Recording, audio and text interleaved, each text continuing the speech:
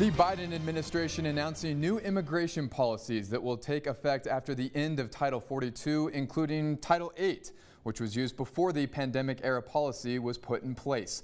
Good evening and thank you for joining us for KTSM 9 News at 5.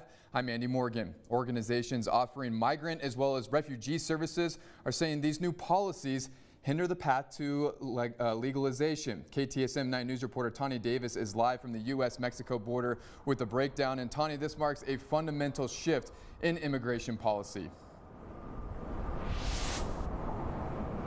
Andy, as you said, there are now talks about reverting back to Title 8, which imposes larger fines and longer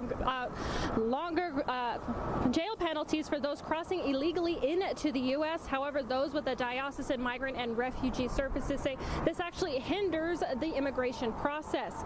The new immigration policies also include requiring anyone who wants to apply for asylum to make an appointment through the CBD1 phone app.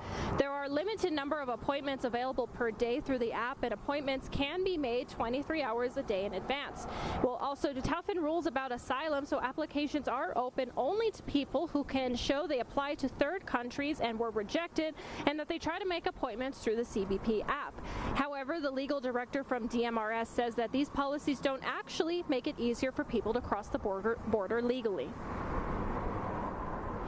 It essentially puts hurdles and roadblocks in the process of most asylum seekers to the point where essentially it's going to make it where most people will not qualify to seek asylum in the U.S.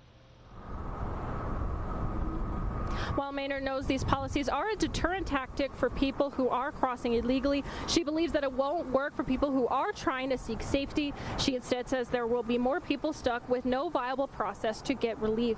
And we also did hear from the U.S. Secretary of Homeland Security, Alejandro Mayorkas, about these new policies. He says there is a concern that there will be smugglers who are promising to bring people over to the U.S. and issued a warning saying that they are not to be trusted. Reporting near the U.S.-Mexico border, Tani Davis, KTSM 9 News.